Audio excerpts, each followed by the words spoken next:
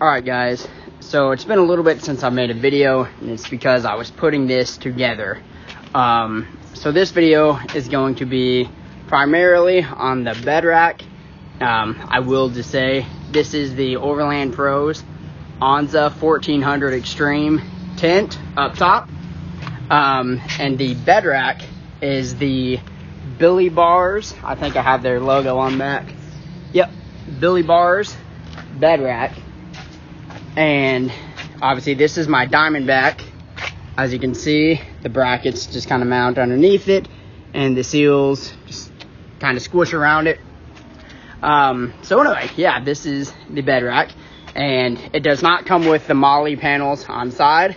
If you do not order these, you're basically just getting crossbars, and yeah, so the molly panels are pretty pricey at I think $100, $180 per panel. So you're looking at almost $400 added if you do one on each side. But this was a very well thought out design, and this is kind of the direct competitor with like KB or KB Voodoo, whatever one it is.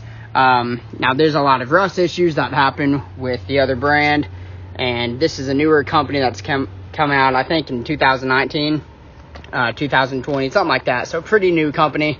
They have amazing customer service though, and as you can see, I'll try and show you here, these bars aren't just held up by a bolt like the other brand.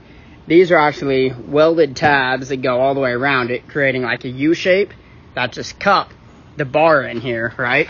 And then these two security bolts just screw into it, into the bar itself. There we go. And what that does is just keep the tent in place. These are not holding weight. The welded steel, and you can see this is pretty thick gauge steel.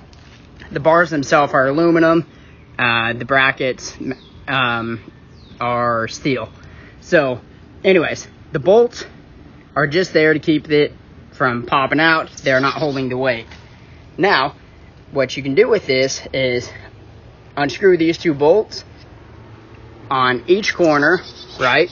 And then you can just lift the entire bed rack off, meaning the crossbars, you can keep them attached to the tent and just lift it up, put it away, whatever, if you want to. And unlike other racks, you can actually keep your molly panels, because this will just lift out and then all of this will stay in place. So if you don't want to run the tent, you can still keep your axe and shovel or whatever else in place. The molly panel is aluminum, by the way. Show you a shot of my Fiskars axe and shovel. Come over here, you can see kind of a height reference. You really can't put anything under it. They do make spacers that lift the tent up, but I mean, you know, it just sits on the bars, so you still can't do anything with that. Here I have my MaxTrax mounted. Now, I do want to show something that I wasn't really planning on running into. But anyway, I'll get into it. So, I have my MaxTrax mount here, and I had to mount it low, so nothing's down here, but it's still plenty secure. This gives me just enough room to basically keep it level with the molly panel, right? So on this side, so my tent opens up toward the driver's side, which means since this is so low, these need to be very close to level with this. Like my sheath here might even need to come off. So as you can see here, bottom of the tent, like you need to have clearance for it to fold out. So keep that in mind. You're gonna have to mount things low unless you buy those spacers to raise the tent high. That's another option as well.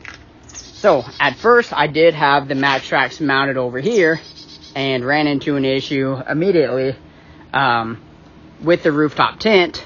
Is in order for me to mount the MaxTrax low enough for me to make clearance for the tent to be able to open, it blocked my gas port here. you know, the max tracks were coming straight across. Therefore, I would have to remove the max tracks. Actually, that still wouldn't even work because the mount would still hold it in place. So keep that in mind, kind of plan accordingly, you know. So if I put the shovel head on this side, it would be overlapping that. So you're going to have to kind of work around that. I've not seen anyone comment on that, but I did want to bring it to your attention. Obviously, you can work around it. But yeah, I'll show you. This is my K9 Racks eezi-awn axe and shovel mount.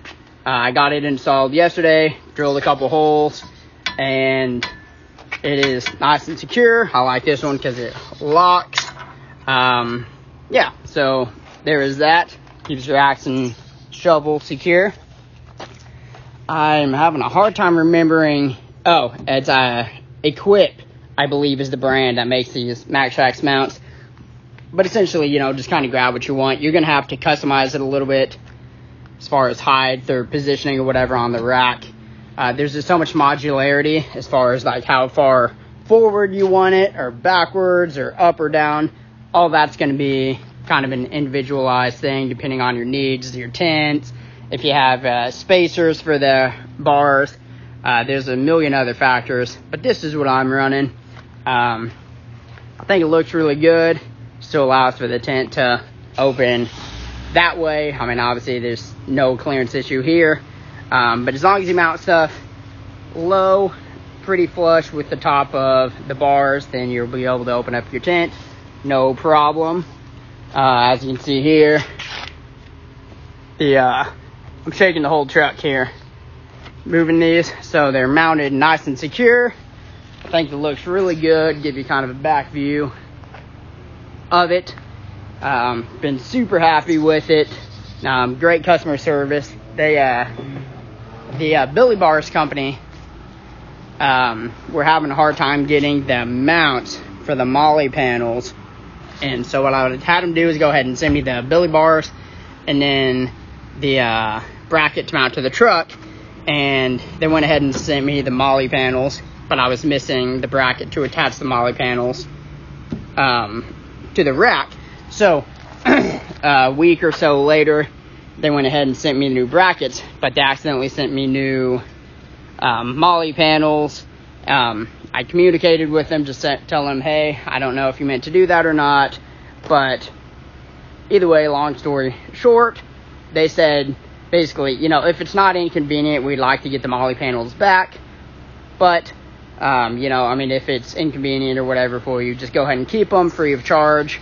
So I went ahead and had them send me a shipping label. So I returned the extra set of molly panels that they sent me.